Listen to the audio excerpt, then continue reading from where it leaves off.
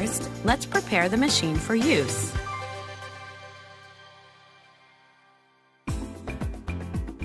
Insert the power cord plug into the jack on the right side of the machine. Insert the power supply plug into a wall outlet. The sewing lamp and display comes on when the power is turned on.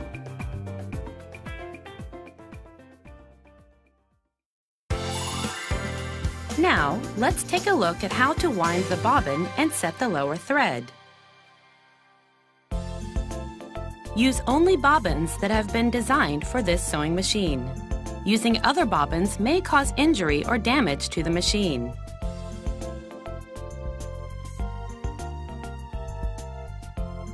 Press the spool pin lever down and remove the spool cap. Fully insert the spool of thread for the bobbin onto the spool pin so that the thread unwinds to the front at the bottom, and slide the spool cap onto the spool pin as far as possible. Hold the thread from the spool with both hands and pass the thread under the thread guide. Then pass the thread under the thread guide cover from the back to the front.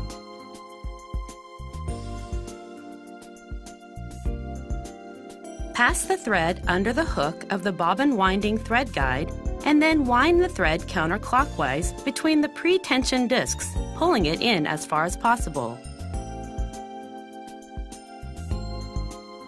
Then place the bobbin on the bobbin winder shaft so that the spring on the shaft fits into the notch of the bobbin. Slide the bobbin winder shaft to the right until it clicks. Pull the thread from between the pre-tension discs to the right. Wind it clockwise around the bobbin several times and pass it through the slit in the bobbin winder seat to cut the free end of the thread.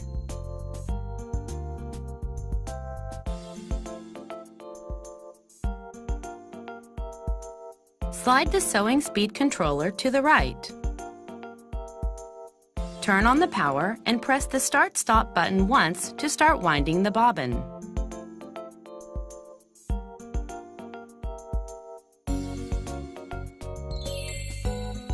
When the bobbin becomes full, it begins to turn slowly. Press the Start-Stop button to stop the machine. If you use the foot controller, insert the foot controller plug into its jack on the rear side of the sewing machine.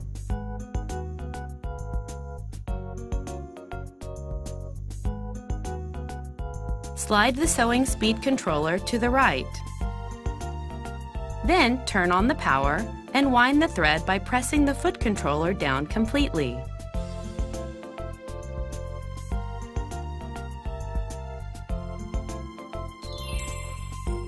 When the bobbin becomes full, it begins to turn slowly. Lift your foot off the foot controller to stop the machine.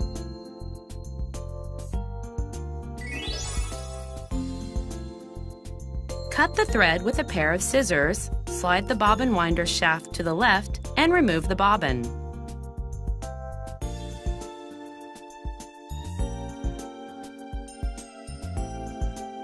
Slide the sewing speed controller back to its original position. Before setting the lower thread, press the needle position button once or twice to raise the needle. Raise the presser foot and turn the power off.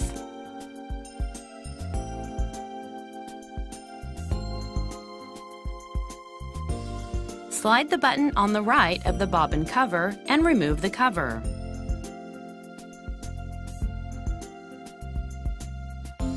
Insert the bobbin with your right hand while holding the end of the thread with your left hand so that the thread comes out from the left side.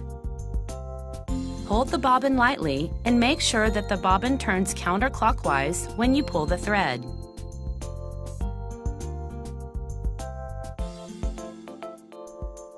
Guide the thread through the slit with your left hand and pull and cut the free end of the thread with the cutter.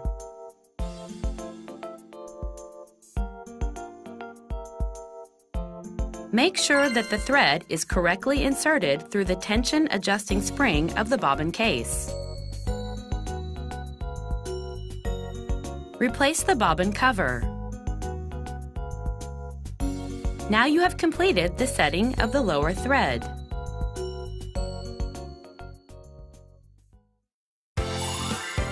Now, let's take a look at how to pass the upper thread.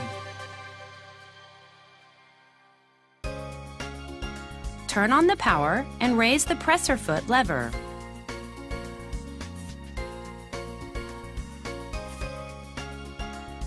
Press the needle position button once or twice to raise the needle and turn the power off.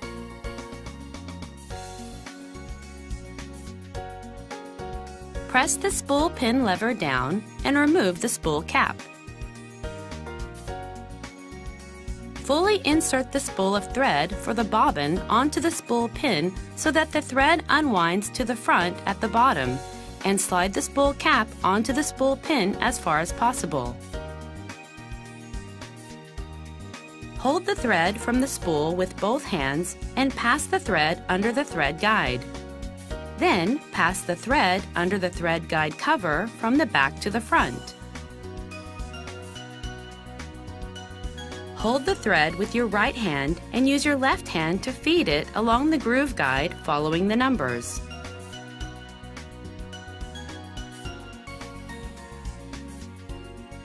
Make sure you feed the thread through the thread take-up lever from right to left.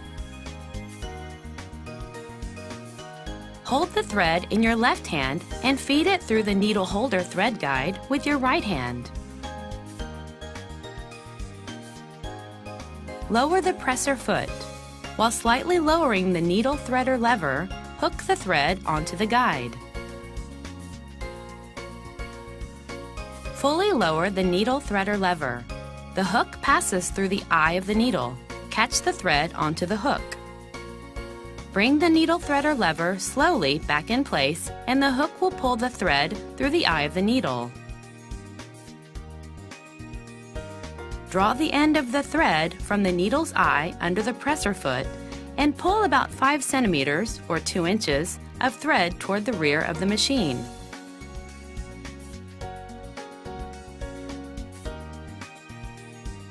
Now, the upper threading is complete. Now, let's start sewing.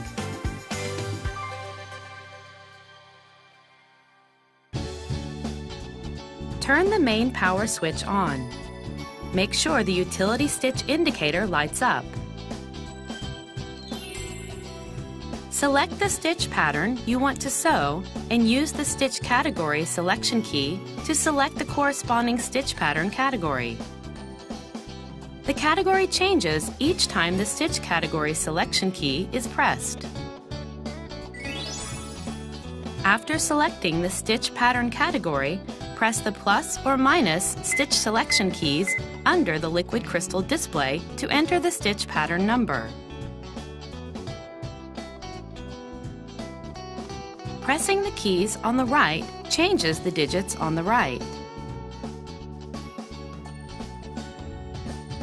And pressing the keys on the left changes the digits on the left.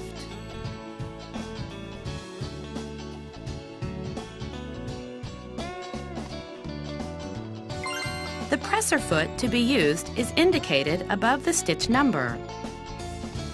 In this case, use the J presser foot.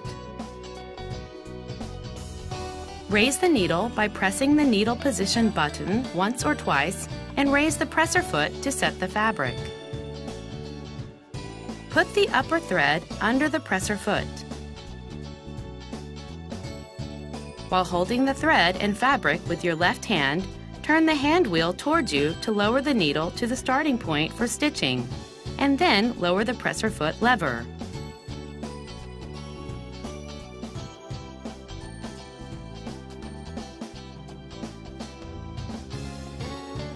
Adjust the speed with the sewing speed controller and press the Start-Stop button once to start sewing.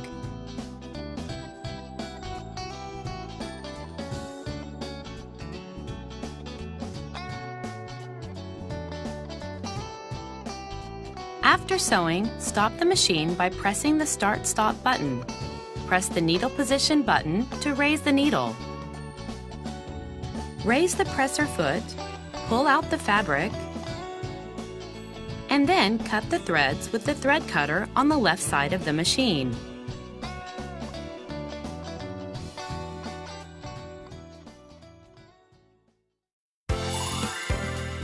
Let's try reverse sewing.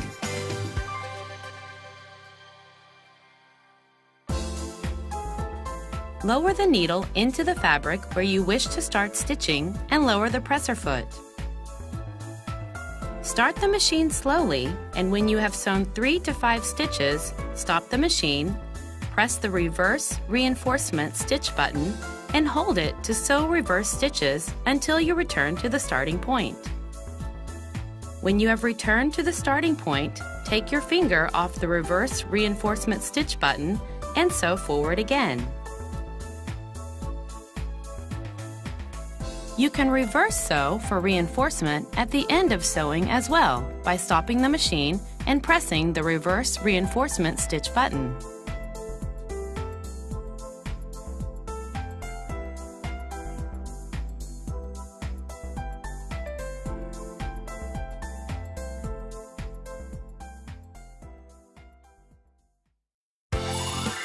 Now, let's look at how to adjust the stitch length and width.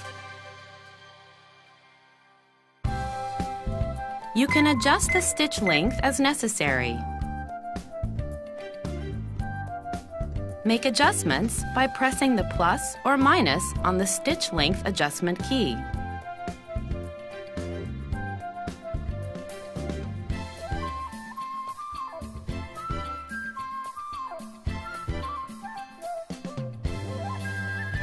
You can also adjust the stitch width of stitch patterns.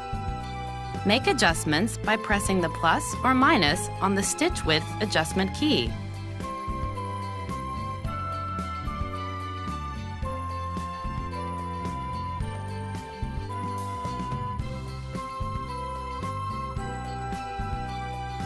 After adjusting the stitch width, slowly turn the hand wheel towards you and check that the needle does not touch the presser foot.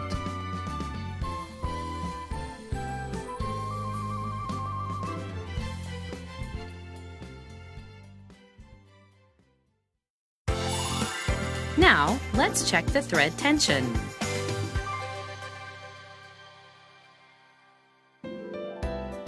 This machine enables you to sew various types of fabric with the optimal thread tension.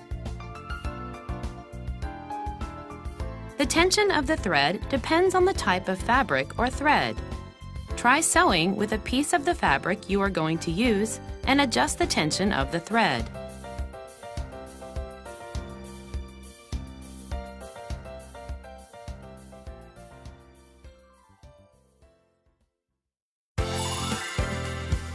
Now, let's finish the seams.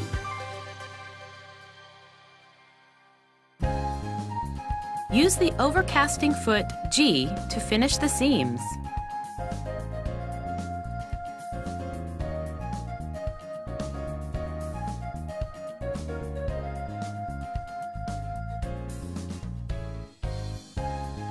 Turn on the power and select an overcasting stitch using the stitch selection keys. We'll select pattern 07 for now.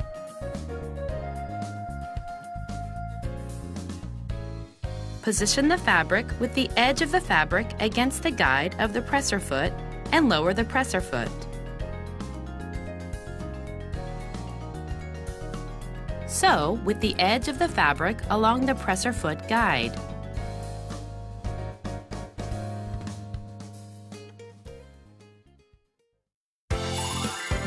Now, let's try hemming.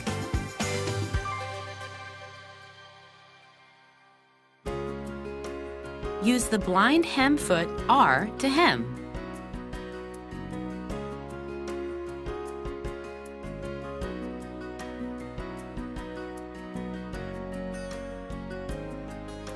Fold the fabric along the desired edge of the hem and then baste it about 5 millimeters or 1/4 inch from the edge of the fabric. Turn on the power and select a hem stitch using the stitch selection keys.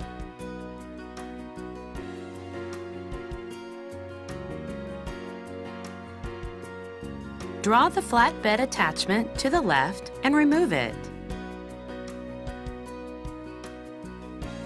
Prepare the fabric with the wrong side facing up. Raise the presser foot and position the fabric so that the edge of the folded hem is aligned with the guide of the presser foot.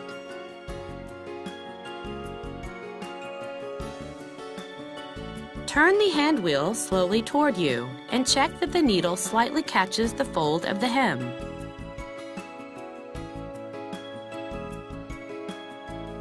Sew with the fold of the hem against the presser foot guide.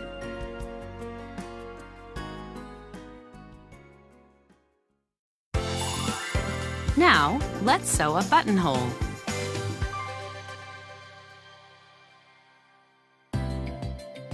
Use the buttonhole foot A for sewing buttonholes. Use tailor's chalk to mark the position and length of the buttonhole on the fabric.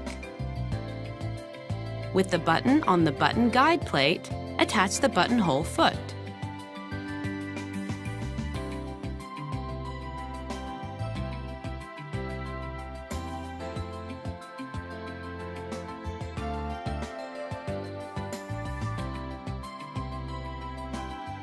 Turn on the power and select a buttonhole stitch using the stitch selection keys.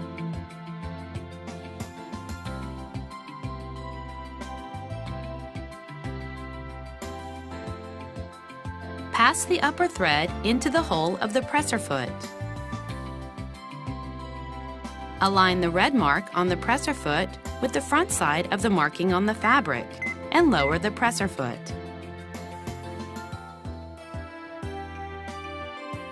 Pull down the buttonhole lever as far as possible and position the lever behind the bracket on the buttonhole foot. Gently hold the end of the upper thread in your left hand, lower the needle into the fabric, and start sewing.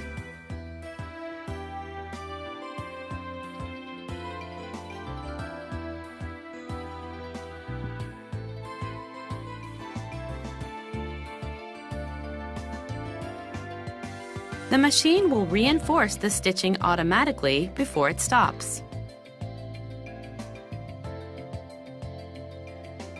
After sewing, raise the buttonhole lever back.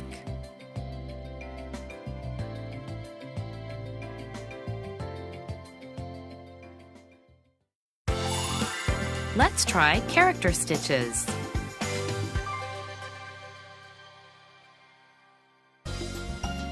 To stitch characters, use the in presser foot.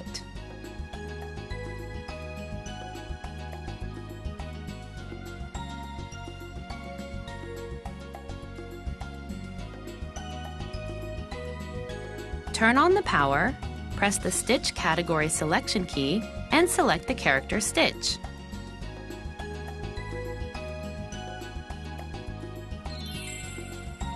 For models with 2 character stitch fonts, use the character stitch key to select the category page you want to use when sewing.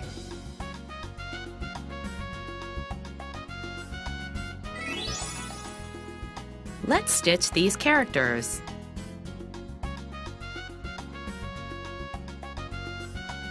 First, select 02 for B and press plus of the Stitch Width Adjustment key to enter the desired number. Next, select 18 for R and enter the number.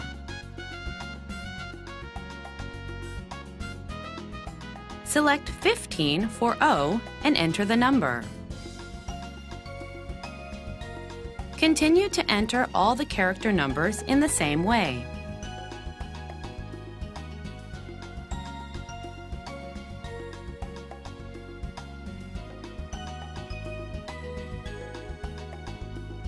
After entering all the character numbers, press plus or minus of the Stitch Length Adjustment key to check the character numbers you have entered.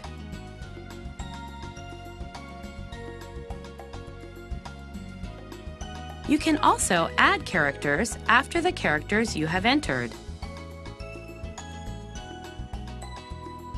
To add a character, select a character number and press plus on the stitch width adjustment key.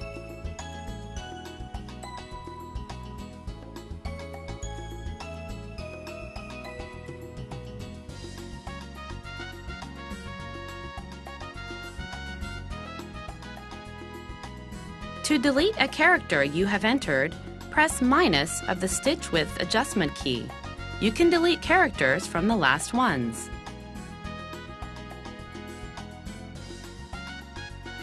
Set the fabric and start sewing.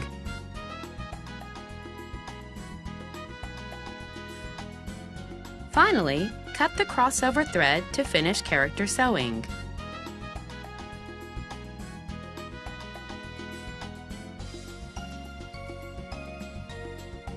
The set of characters you entered will be retained in the memory even if you turn off the power.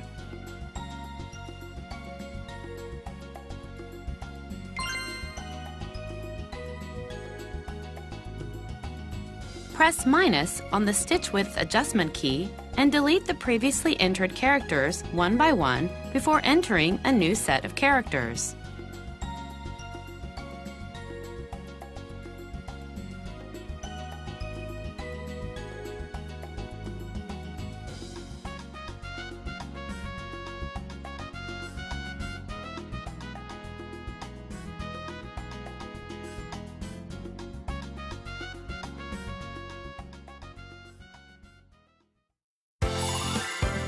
Let's take a look at how to change the needle and clean the machine. Before replacing the needle, raise the needle by pressing the needle position button once or twice and turn off the power. Lower the presser foot. Hold the needle with your left hand. Loosen the needle clamp screw with the accessory screwdriver in your right hand and remove the needle. With the flat side of the new needle toward the rear of the machine, insert the needle until it touches the needle stopper.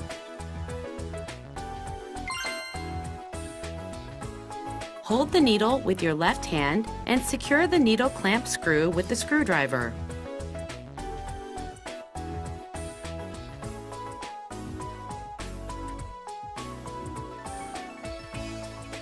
Make sure to turn off the power before cleaning the machine.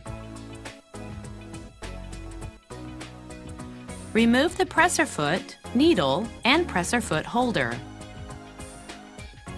Slide the needle plate cover release on the upper left of the cover toward you to remove the needle plate cover. Grasp the bobbin case and pull it out. Use the accessory cleaning brush or vacuum cleaner to remove any dust from the race and its surrounding area. Return the bobbin case to its original position. Make sure that the triangle mark on the bobbin case aligns with the circle mark on the machine.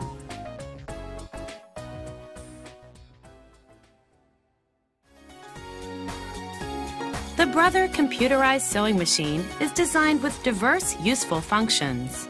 We hope you will enjoy sewing handmade pieces with your machine.